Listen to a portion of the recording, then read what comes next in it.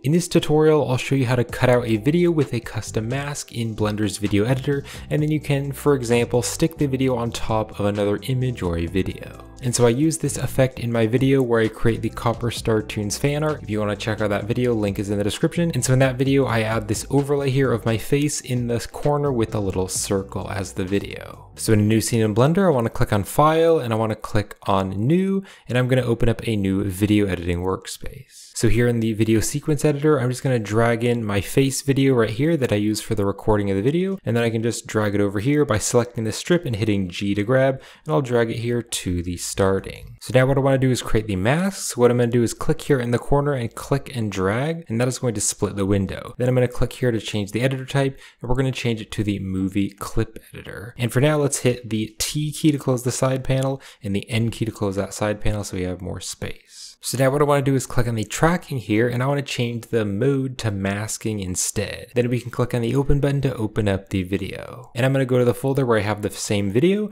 and I'm going to click on it and open clip. So now you can see here's the video, and then here is the video in the editor. So if I just scrub through the timeline, you can see they're synced up because this is at the very starting of the video. If I were to move this over, you can see the videos wouldn't be synced up. But if I have this video playing at the very starting of the timeline, you can see the videos are synced up. So now I want to create a mask. So what I can do is click on add, and we can either add a circle or a square. Now I'm going to add a circle one, so I will click on circle. But this mask can be edited and changed later. So I'm just going to start by adding a circle. So you can see it right down here in the corner, but you can hit G to grab, you can hit R to rotate, and you can hit S to scale. So I'm just going to stick it right there for now. So now what I want to do is actually cut out the video in the video editor so that you can only see the video where the mask is. So what you want to do is click here to select the video, and then you want to go here to the modifiers. We're going to click on add modifier, and we're going to add the mask modifier. Now you can either use the strip or mask, but we want to change it to mask. And then if you click here on the mask, you can add the first default mask that we created. So choose mask.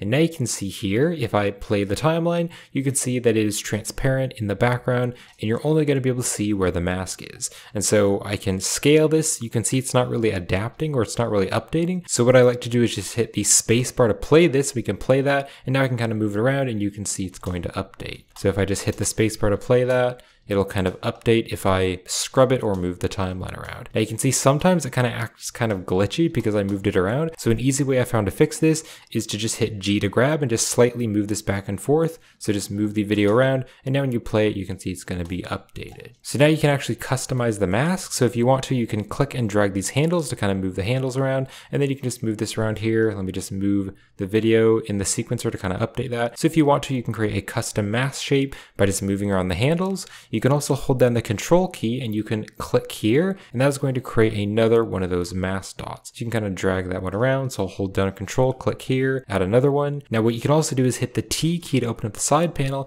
and there's a few different settings. So you can like move the mask, you can rotate it or scale it, but I like using the shortcut keys of R and G and S. And then you can also click on the set handle type or use the shortcut key, which is V. So when you hit V or click on set handle type, you can see right down here, I can click on the set handle type and I can change this, but all I'm going to do is just hit V, and then I can change this. You can use auto, and that's going to make everything smooth. You can also use vector, and that's going to make everything really sharp. I like using auto. You can also try the other ones, but I use auto. So what I'm going to do is just hit X and just delete this, and I will click on add, and I'm going to add the circle mask again just because I want it to be a circle, and I'll just move it right in here where my face is. Now what you can also do if you want to is you can add a feather to the mask so it kind of blends out on the edges. So to do that, you can hit Alt S. So hit Alt S, and then you can just move your mouse here and you can bring the feather out. So now if I just hit the space bar to update this, you can see now here it kind of blends the edges. So that's really useful if you want to get that blended look. Now it might be for you that when you hit Alt S or click on the scale feather button, that it might go in instead of out. So to fix this, you can click on switch direction. Now if I click on switch direction, you can see now the feather is inside the mask, so it's not actually making it disappear. So what I'd want to do is click on switch direction again, and then I can scale the entire thing down and hit Alt S just to scale that feather there. So where the green one is, the green line to the white line, it's going to be blurred in that area. Now, if I want to move this video, like for example, maybe I want to move it in the corner for like the Copper Star Tunes fan art video that I did, if I hit G to grab or R to rotate or S to scale, you can see the mask isn't moving around with the video. So an easy way to fix this is to just select the video strip, and you can see the audio strip is also selected because it has that link feature, so they're connected. So that is fine. What I'll do is just select the video and then hit Control G. Control G is going to join it into a meta strip, and you can hit the tab key to go in and out of the meta strip. So now that it's joined together into a meta strip, I can hit S to scale, R to rotate, or G to grab, and I can just scale this down and stick it here in the corner.